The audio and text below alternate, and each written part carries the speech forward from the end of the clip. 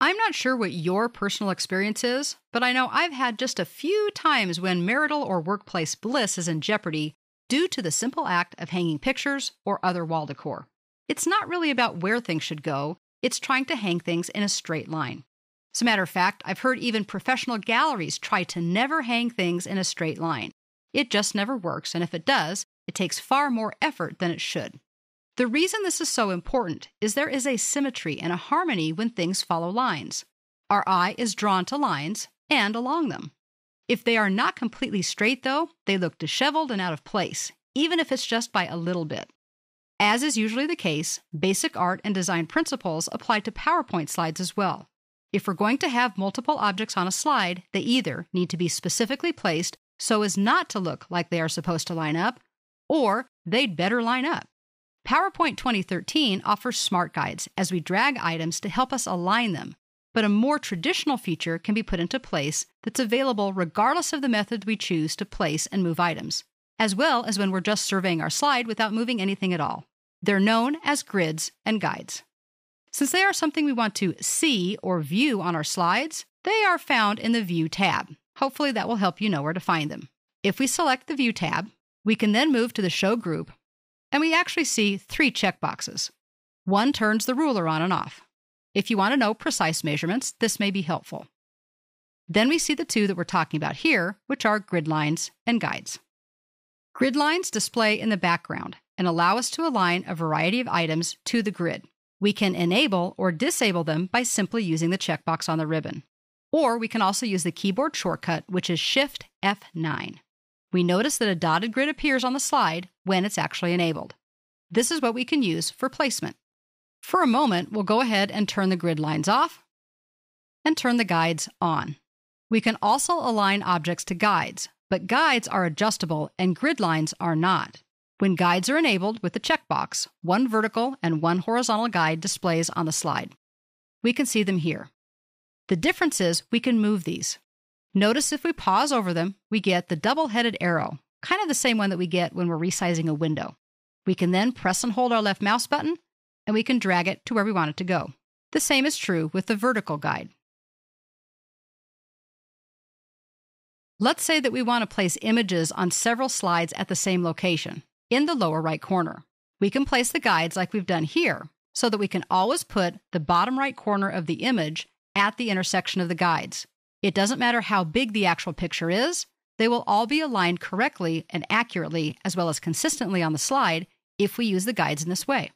Let's go ahead and test it out by dragging the moon over to the guides. Now I know it's hard to tell when you're just watching something on a screen, but when we got within 1 pixel of each of the guides, the moon actually snapped to the guide. First it snapped to the horizontal guide at the bottom, and then, as we continued to drag to the right, it snapped to the vertical guide on the right-hand side. This makes alignment a snap. That pun was definitely intended on that one. But as is usually the case with Microsoft products, we're saying to ourselves, oh, there's got to be more to it than that. More than just quick, simple checkboxes. And we'd be right. If we move back up to the ribbon, with the View tab selected, and we click the Dialog box launcher in the Show group, it brings up the Grid and Guides dialog box, where we can actually modify or set how we want these to work.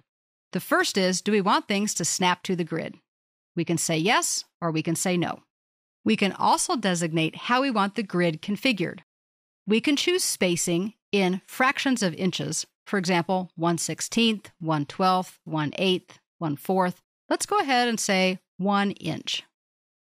We also could do the same thing by using the spinner box on the right.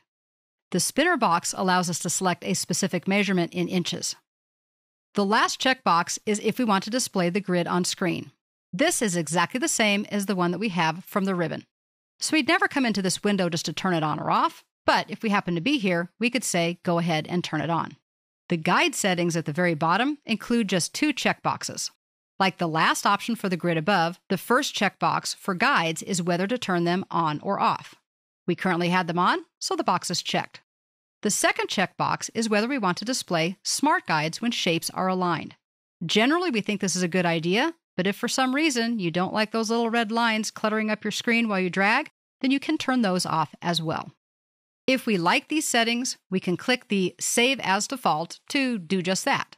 That way, these will become the default settings for gridlines and guides in all of our presentations. That means we won't have to configure them again. Now we can see there is definitely a difference between the gridlines that we had initially and the ones we have now. We made them much larger, spaced much farther apart, in this case 1 inch. This one I kind of like. Sometimes I have to admit the other one gets to be a little annoying and sometimes in the way. So remember, your grid lines can be configured any way you want. In addition, we also still have our guides. In my experience, most people have a preference one way or another about grids and guides, as well as having items snap automatically to them. So chances are, once you play with them a bit, you'll find your preference and be able to set them as the default. Whether they are automatically set or you change them for a specific presentation, grids and guides are unobtrusive tools that we can use to ensure that our objects align to our slides, look sharp, and professionally arranged.